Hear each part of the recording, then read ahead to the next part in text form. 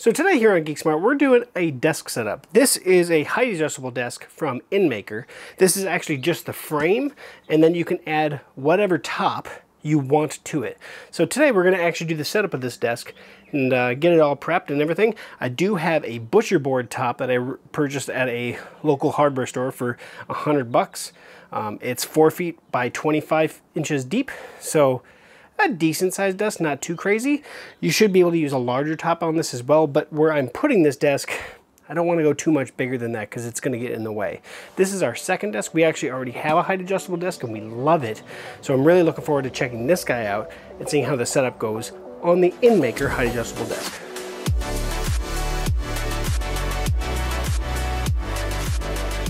Okay guys, welcome back to GeekSmart, and I am getting this guy open first.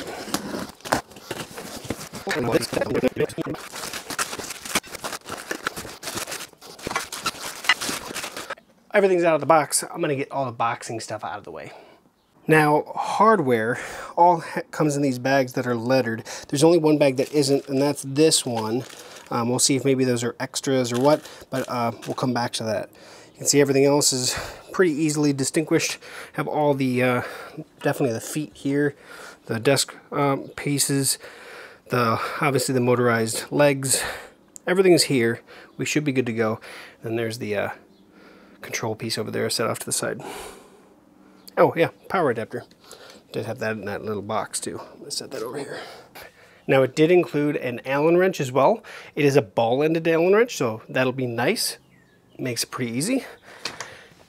And we are going to go step by step through these instructions. So each step of the way is what it is. So this first one looks like it's going to be the, I don't know if they have a name for them, but just the pieces that actually hold the top. We're going to mount those to these cross arms on here. That's going to mount to this, and that's going to use this guy, actually both of those and both of these.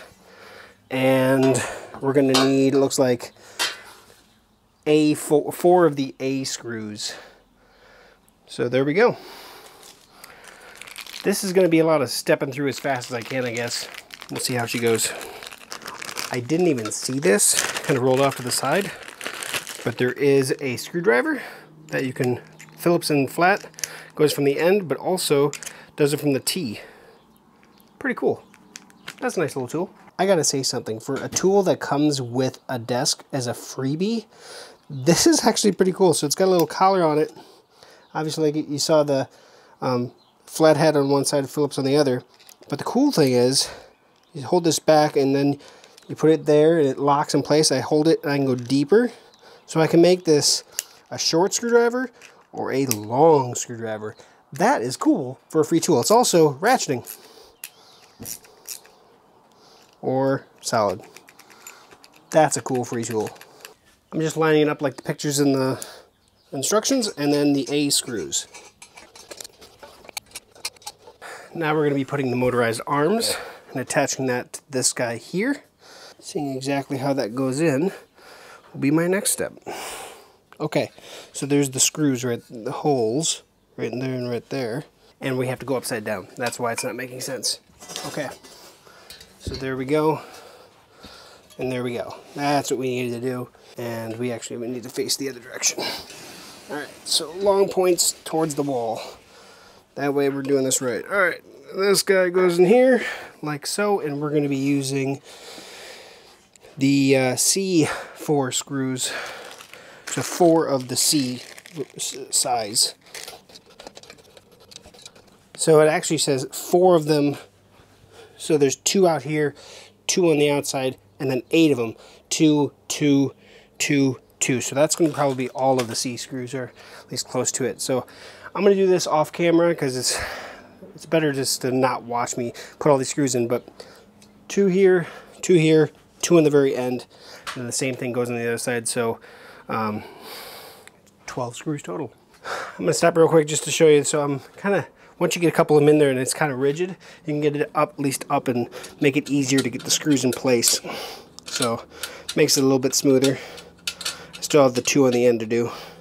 All those are done. Now I will say, put all 6 screws in loosely and then tighten them all down. Otherwise, you may have a hard time getting any of our specific screws in. So I'm just going to say that. Now, we have to connect these two pieces together, and that's where these long boys come in. Now you can see that there's an arrow that says this point toward the top, and this in this side with the writing towards the inside. So we're going to go this down like this, so towards the top, and then towards inwards right there. So that's going to go in the far side one. And then same thing, this towards the top, inwards. Like so. So that's that there. Now we are going to need B8. 8 of the B screws, which, let's find the B screws. So we got the B screws here, but I wanted to see, so there's this first tick on each side, looks like 120 centimeters or 47 inches. So that's, you know, that's going out from the center point. One tick that way, one tick that way. Let's see what it actually says. It's a 43-inch top. So 47 inch, so 43 inch from outside leg to outside leg. So if I go 47 inches. So it must be what's showing. I'm gonna go to that second tick on both of them. A little bit closer.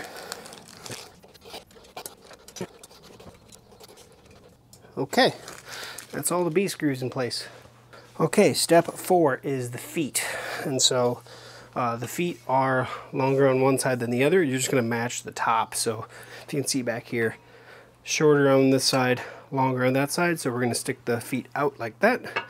And then this is going to use the last 8 of the C variety screw. Now I'm going to do the same on the other side. I'll be right back and we'll finish this foot up. Step 5 is going to be the adjustable feet. Looks like they actually have a rubber gasket on there, right, to keep the threads probably from... We'll put those on both of these, and then I'll do the other side after this. Okay, so now we're at the top point where we have to basically attach to the top. So I have my 4-foot by 25-inch butcher block countertop is what we're using. 1.5 inch thick, so nice and thick. And we're going to take the desk, set it right on there. I have what I want is the top of the desk setting on the floor. So now, I apologize for stepping in front, but we're just going to set this on top here. Now I have a, let me get a different camera angle. Now we are going to be using the D screws. So they are just wood screws, looks like 3/4 to 1 inch screws. So I got those here. I'm going to set that here. I am going to use my handy 12 volt, actually technically 10 volt drill rather than using the hand one that came with it, but if you don't have access to a drill, this is more than adequate. And now I want to actually get it centered on here, so I do have my tape measure. I'm going to go around checking, basically getting it as centered on here as possible. Now if you don't want it going all the way out to the edge like I have it, you could bring that into the next step in, which I'm assuming that's what they kind of have it set for, but I'd rather have the legs as wide apart as possible. So this is what I'm going to go with. Okay, so I use my tape measure, basically to check the sections on both sides, equidistant all the way around. You know, don't worry about like from this side to the edge of the table is a little bit different from the front, but that can actually be bowed once we actually start getting started. Okay, I'm going to get the other side done and I'll be right back. Okay, so I have that all done. Next is going to be the control mechanism, which has all the pieces for it. So obviously all the control board for us to do. This is where each of the motors plugs into, and then power as well. So there's the DC power plug. I'm going to get rid of this. There we go. So I'm going to keep that off to the side for now. But this guy, we're going to mount up here. Exposed, but not too exposed, and probably closer to the edge of the desk. And for that, we are going to use, looks like E screws. Yep, there's 2 of them, so that would be right.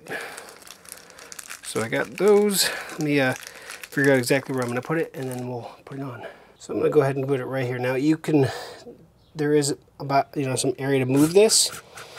And you can always, it's just wood screws into wood, so you can always move it if necessary. And I probably want to do that by hand. Now once we flip this over, we might want to push that out or bring it in a little bit. That's fine. Now for step 8, we're plugging everything into the controller, including, so there's this extension. So, and the reason they don't put the extension on is if you put your control mechanism over on the other leg, this one's not going to need the extension, the other leg would. So they just give you an extension cable. So I'm going to go ahead and plug that into this one because this is the leg that's furthest away from the control mechanism. Then power, get the power out, and I just need the power part of it, right? And now we can actually start making connections. So power is going to go in here. I'm going to plug my furthest away leg on this one and my closest leg. Not that it matters, but that way I know which one's plugged in. The one that's closest to this leg is the one that's going to that leg. Now we have these adhesive straps that we are going to stick and actually strap these so they're not hanging down, and we can dress the cable.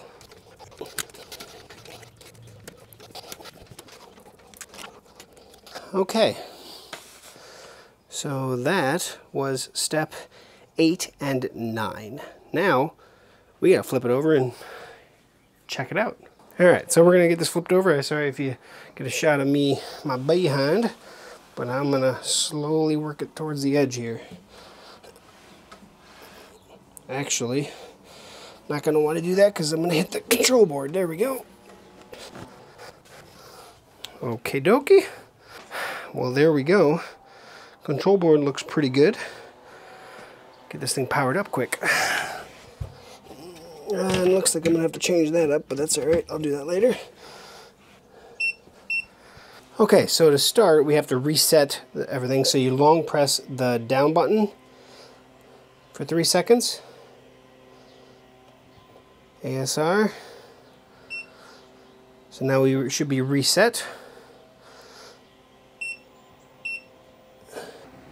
See how high she goes up. I would say plenty high. Holy high. 119, I'm assuming that's centimeters. We still have, actually to be honest, it's pretty stable even at that height. It's not, I mean it does wobble a little bit, but let's try these presets. So sitting preset goes down to 80. Let's see what that looks like. And of course we can reset, we can set them to whatever we want them to be. So that's 80. Looks a little high for me, but that's going to get adjusted. Let's find out exactly how to adjust that. So let's say we wanted to go down to 76. Let's press and hold this. And now that should be 76. So let's raise it back up. And then hit seated position, and it's going to go to 76. That works exactly like you want it to work. So if you're keeping tally on everything, I still have this special bonus, this bag of screws, which, yeah, I think these are definitely extras just in case you lose something. And then we have these J rivets, screw rivets, and I think that's for this, if I saw that on the instruction manual right. This is a spot where you can put items. You hang it, it actually attaches to the desk. Oh, and I hit that, I apologize. Bumped it with my pocket. So this is where those screw rivets go on the side of the desk. And then you have little pockets, organizers for some goodies. So that is the complete setup of the INMAKER standing desk. Now, of course, this is a standing desk frame that I added my own top to. But as you can see, a simple butcher block countertop is all you need. Now you can get these butcher block countertops already pre-finished in whatever color you can find. Lowe's has a whole bunch of them. This I got from Menards, unfinished. So we're just gonna put a clear lacquer on it eventually here, and we're gonna go from that. But pretty easy setup. I still have to put power down here, so this power cord is not gonna look like it does right now. That's just for testing purposes, but there it is. There's the full setup of the INMAKER standing desk. Pretty easy, not too terribly difficult. Just takes a little time, specifically getting the legs attached to the upper part. Just takes time to get those 6 screws lined up good and then nice and tight. Otherwise, the rest of it went pretty smooth, pretty fast. And yeah, I have plenty of cable organizers, adhesive cable organizers that I can use when I'm running cables for the desk stuff. But that is it. Pretty easy, pretty slick. And yeah, I will have a full review of this coming up where I'll go over everything, all the features and stuff. This is more about the setup, but as you can see, working fine. Thanks for watching to the end of this video, and like, comment, share, subscribe. Come on back for any more videos that we do here on GeekSmart for setups and tutorials and such, and head over to TechCooch if you want to see some reviews. Thanks for watching. We'll see you again soon.